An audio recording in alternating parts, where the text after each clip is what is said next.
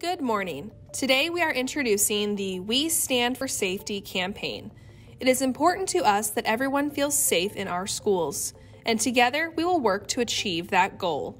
Recently, there has been an increase in students making threats against other students or schools on social media and on campuses. These actions disrupt the learning environment, and they carry serious consequences. The Student Code of Conduct defines the rules of conduct, attendance, and the behavioral expectations of students. It also establishes what the consequences are for violating the rules of conduct.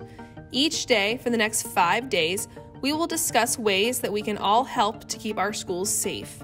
Your teacher will show you an introductory video to help us introduce this campaign. We need you to use the information you learn from this campaign to stand for safety today and every day.